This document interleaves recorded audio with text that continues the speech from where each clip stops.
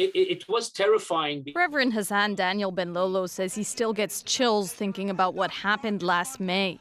Violence broke out at a pro-Israel rally held in the midst of deadly fighting between Israel and Hamas when counter-protesters arrived. I had my kippah on my head, and clearly I could be identified as a Jewish person, and people were actually throwing slurs on my way. The clash, which resulted in 15 arrests, is just one of many documented in B'nai Brith's annual anti-Semitism report.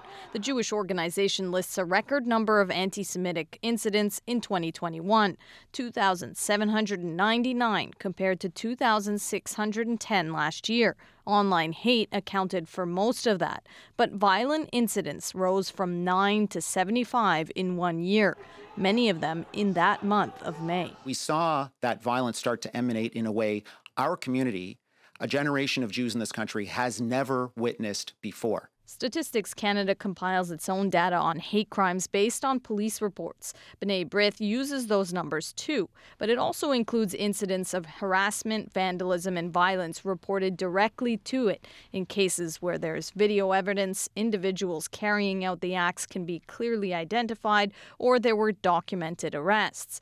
B'nai Brith cautions, however, that its numbers might be an undercount because Montreal and Toronto police did not provide data.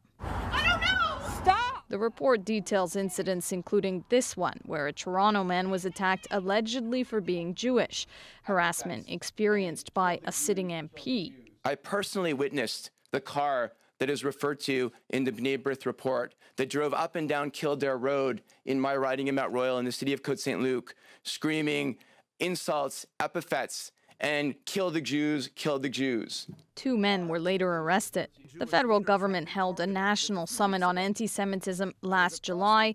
B'nai Brith called it a step in the right direction, but wants a national action plan. Sarah Levitt, CBC News, Montreal.